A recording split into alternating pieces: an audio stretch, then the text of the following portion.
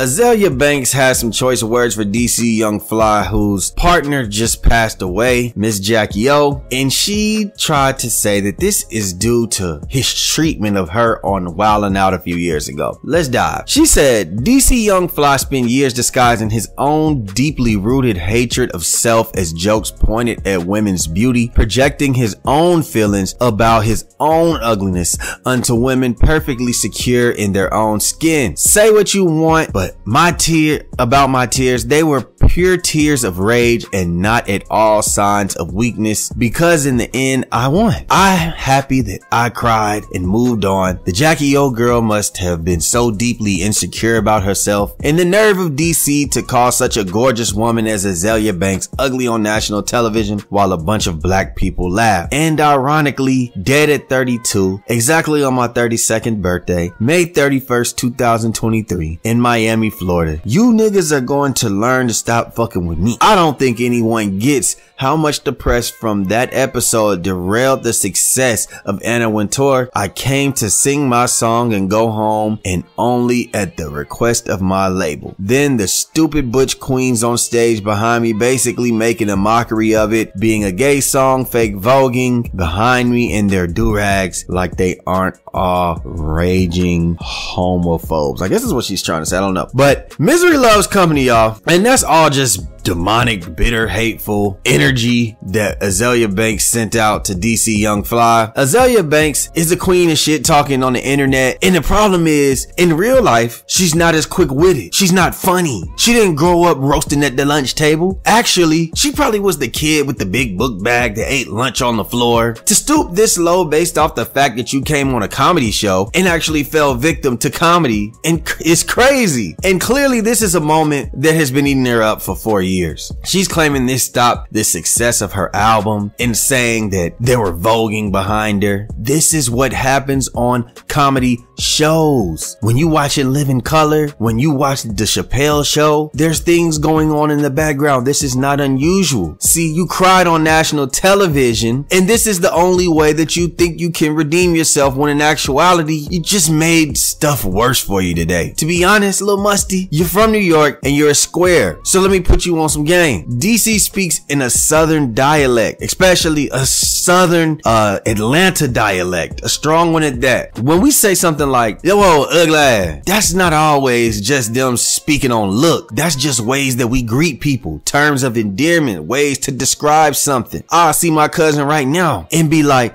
man, bring y'all ugly ass over here. Now see, we'll say that, and then we'll see all 32 teeth of my cousin. We don't take offense. That's how we talk to each other. The problem is, you have a huge self-hatred for yourself. You hate the way that you look. That word triggered you on live television. You're linked in with demonic spirits. Didn't you have dead chickens and cats all in your closet? You don't put your evil spirits and weird similarities out in the air and make it seem like this woman died because you felt disrespected on a comedy show. MsJackyOh had 3 kids and wanted to feel like herself again. What's your excuse? Cause ain't nobody shoving sausage in you? Is that why you walk around so mad all the time? No friends, minor success? Get you some help, man. Listen, so many women have came and outlapped you over the years because all you do is hate. You don't show love to any artist. When was the last time we seen you actually showing love to the next artist? When is the last time you liked anything on Instagram? Probably. You see, you put more hate on the gram than love, and that's why you're in the position that you are, and nobody is gonna respect you. And I think you're upset about that. So my condolences go out again to DC Young Fly, and I hope when you get right, when you get yourself together, you can address this. And I hope it's not classy at all. I hope you tear a new asshole into this girl.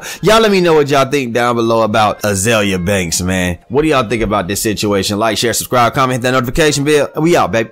Boop. Subscribe to Daddy channel.